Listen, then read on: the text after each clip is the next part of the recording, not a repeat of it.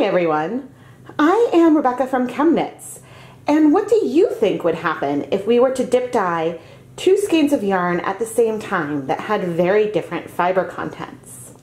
Today we are going to dip dye Knit Picks Paragon, which is a sport weight 50% merino, 25% alpaca, 25% silk yarn, and swish worsted, which is 100% superwash merino wool, into some Wilton's black food coloring at the same time. This video is inspired by a viewer who submitted the results from a similar experiment, and she was curious what had happened and why she got very different results on the 2 skeins of yarn. So I thought that I would take a look at this in video form so that way I could chat about why we might see different results on different fiber types that are going into one pot at the same time. I know from experience, from a lot of experience with superwash yarns, that they absorb the food coloring based acid dyes really quickly. From my limited experience with alpaca and silk blends, and I have never dyed a yarn that is both alpaca and silk in it at the same time, but from my limited experience, I know that it required a lot more time, heat, and acid for all of the colors to bind. So I'm expecting that we will have a lot more color on the swish yarn versus the Paragon. But as to what the hues are on those yarns, that's what we'll have to wait and see to find out. I am pre-soaking these yarns in plain tap water for a minimum of 30 minutes. There are 12 cups of water in my dye pot, and I am going to add 3 tablespoons of white vinegar, approximately, and start heating this up. Frequently I do these dip dyeing with 8 cups of water, and I'll start between 1 and 2 tablespoons of vinegar. So using 3 tablespoons of vinegar in 12 cups of water is the same concentration as using 2 tablespoons of vinegar in 8. I know that with the Wilton's black we will probably need to add more acid in the end for all of the dye to absorb to the yarn, because some of those final blues can be stubborn at times. However, I have not dyed 2 different fiber types like this at the same time before, so we'll have to see what happens. The Wilton's black I am going to use today has the red number 40 in it. Filming of this video is actually derailed because I discovered that I had recently purchased 2 different formulations of Wilton's black, and I had no idea because I thought that the only ones available now were this red 40 version. So this is just a little friendly reminder to double check your ingredients when you are buying, especially the black food coloring. I am going to mix a ½ teaspoon of this black food coloring into ½ a cup of water, approximately. When I'm dip dyeing with the black, my preferred concentration is to use a ¼ teaspoon of the food coloring per 100 grams of yarn, and so that's why I decided on this proportion. And so once our dye bath is boiling, we will add this and start dip dyeing our yarn. Okay, we are at a low simmer. Our dye is mixed up. So let's add our Wilton's black to the pot. And we're gonna start dip dyeing. Okay, I have both skeins of yarn, and we're gonna just start at the same time. So can you tell right now that one has a lot more color in it than the other? Whew.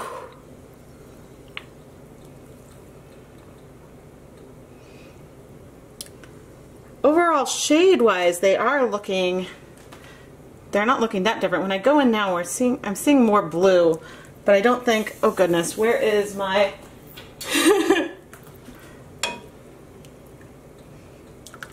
yeah, there might still be some reds in here, so I'm not ready to add that last little bit, but I can put a little more. It's heavy. There is still definitely a lot of color in here. And what's funny is with this amount, it's looking really, really dark. Almost, I mean, I know that things tend to end up looking purpley, but it's looking pretty dark on my superwash wool. There's still so much dye left in here that maybe it is almost time to add it. Okay, that's how we know. We've got the blue at the end.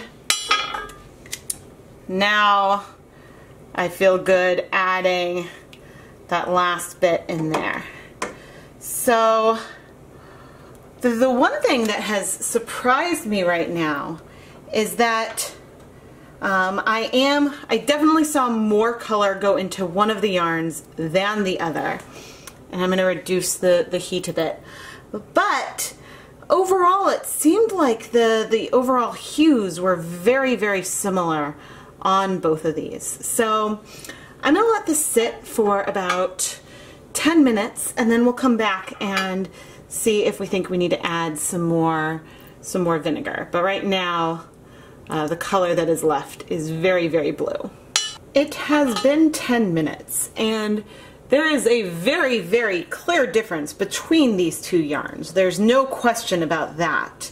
But the colors that I'm seeing on the Paragon are not atypical from what I might have expected. So there is still some blue here, but it is starting to clear. What's interesting is that more of the blue seems to be around sort of the Paragon. I think I am going to go ahead and add a little more vinegar. Having the colors set completely tends to help when we're washing. So I'm going to go ahead and add 2 more tablespoons of vinegar. And yeah, I am very, very intrigued. This sort of, I don't want to agitate things too much, but just mixing it up a bit. And I will come back in another 10 minutes and we'll take, ooh, pretty. We'll take a closer look at these yarns. 10 minutes after we added the additional vinegar and our water is clear. We can see a range of hues in this pot right now. I am very, very curious to see what these yarns look like. However, I have now turned off the heat and I am going to let things cool off for a while in the pot before I remove them. Sometimes if you have a little bit of color that isn't binding and for whatever reason you don't want to add more acid, letting the yarn cool in your dye pot can help that last little bit of color absorb. But in this case it looks like we have everything there. I'm just choosing to leave it in the pot for a little while longer, but I will come back when we're ready to remove it and wash the yarn. It's been a couple hours. The pot is still slightly warm, but you can see I can comfortably reach in, and our water is completely clear. I'm wringing out some of the excess water so that way things can cool off a little bit faster. But without even sort of laying out these yarns separately, we can right away see a huge difference in the way that these yarns absorb the color. And we even have something that is more black than I think that I've gotten so far.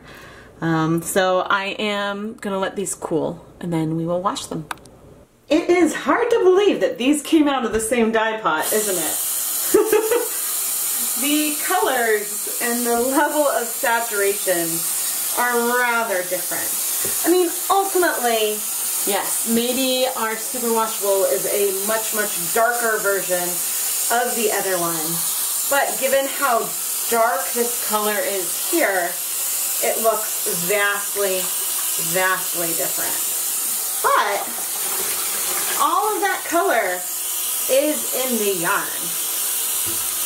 I'm going to add a tiny bit of clear dish soap to help dislodge any excess dye, but now I am not seeing anything come out. So once, and I'll rinse this a couple times to remove the soap, and then we will hang up the yarns to dry, at which point I will come back and talk about some conclusions from this dyeing experiment.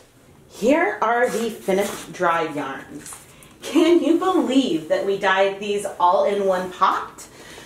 We have a worsted weight 100% superwash merino yarn. And then we have a 50% fine merino, 25% mulberry silk, and 25% baby alpaca yarn. Now, I know from past experiments that alpaca and silk blends absorb color slower than their wool counterparts. But this experiment demonstrates that and sort of shouts it from the rooftops. The depth of color saturation between these two yarns is staggering. Ultimately, the tones of the two yarns are fairly similar. Both of them have purple to blue gradients, even though the tiny bit of blue on the Paragon is a little hard to read on camera. I think that the Paragon yarn absorbed the dye at an overall slower rate, whether it was the reds or even the blues, than the superwash wool above.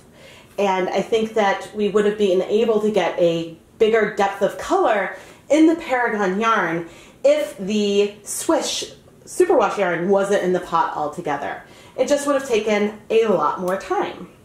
Now, looking at the Swish yarn on top, I love this colorway. And this is one of my favorite broken black colors ever. And I think that what makes this so spectacular is that overall it has less red in it than a standard broken black colorway might have. We would still see a really deep purple, but sometimes you see this sort of shimmer of red over it, which I'm really not feeling. It's more of a cooler toned yarn overall.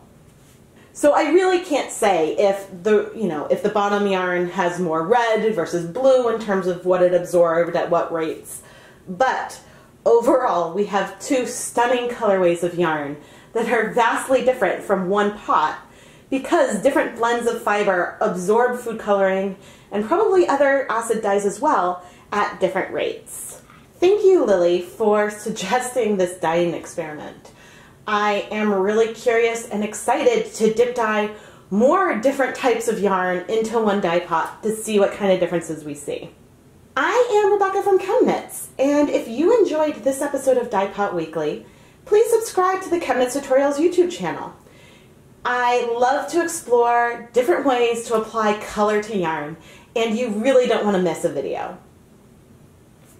If you would like to support ChemKnits on a more personal level, check out the ChemKnits Patreon.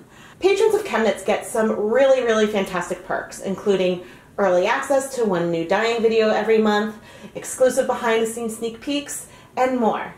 So if you want to check it out, the link is in the video description. Thank you so much for watching this video. I hope that you have a fantastic day. Goodbye, everyone.